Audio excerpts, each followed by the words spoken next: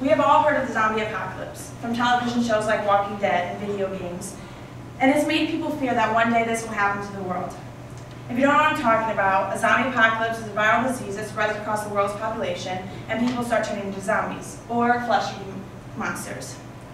In the early 2012, people started panicking because reports of individuals had becoming zombies, or eating other people's faces. These people had zombie-like characteristics, but actually it comes from a drug commonly known as bath salts. Bath salts is a disease that messes with a person's physical and mental state, and horrifying things can happen, such as death. Most people don't know what bath salts are, what the effects are, or have not even heard the horrifying stories that people falling victim of this drug. So what are bath salts?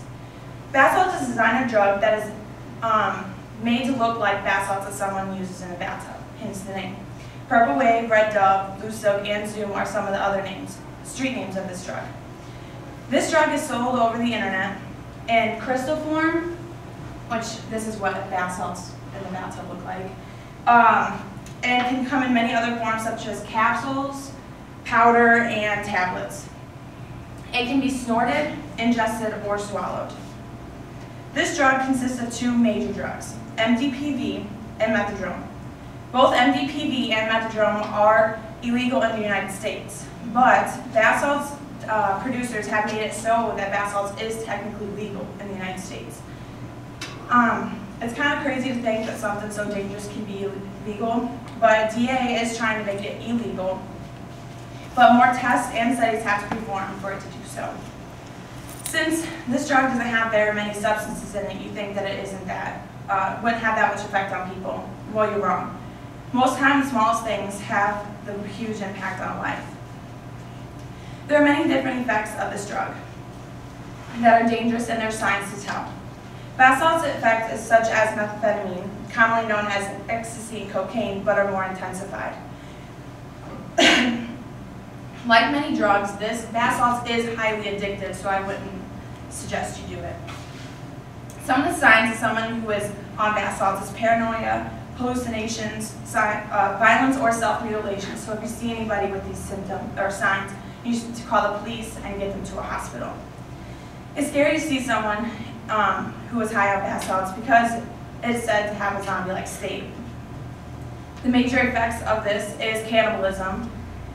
Researchers aren't sure why people decide they need to start eating other people, but they think it's a mixture of this drug and other drugs, and it's highly dangerous. But not everyone turns into a zombie. And then according to Gateway Foundation, other effects are increased heart rate, flashes of euphoria, intense cravings, excessive sweating, and insomnia. These effects can last 6 to 8 hours, but if you redose, it can last up to days. Since this drug is newer to society, they have not found all the health problems with it, but there are some such as heart conditions and even worse, death. Now that I told you what bath salts are and the effects it has on a person, I'm going to tell you some horrifying stories of someone who has fallen victim to this drug. According to Los Angeles Times, over 2 million people use illegal drugs in the United States. Many different types of people use this drug, such as mothers, fathers, doctors, teachers, college students. Here's an example of a mother. This is Pamela McCarthy. She's a 35-year-old mom who one day decided to take bath salts. On her high, she, as you can see here, is naked. For some reason, they always seem to strip their clothes off when they're on bath salts. But she is chasing her, if you can see, her 3-year-old son. She wanted to rip his clothes off and eat him. The guy holding her son is actually her boyfriend and the father of the son, who he called the police, and they were able to arrest her, and they took her to a hospital, and she ended up dying because of heart complications. So not all these people attack loved ones, but sometimes total strangers. For example, this is a 65-year-old man whose face was eaten off by a man who was on bath salts. This is Ronald Popo. He was a homeless man in Miami, Florida, and one day his world was turned upside down. This is 31-year-old Rudy Eugene, who approached Coco one day where he proceeded to eat his face off.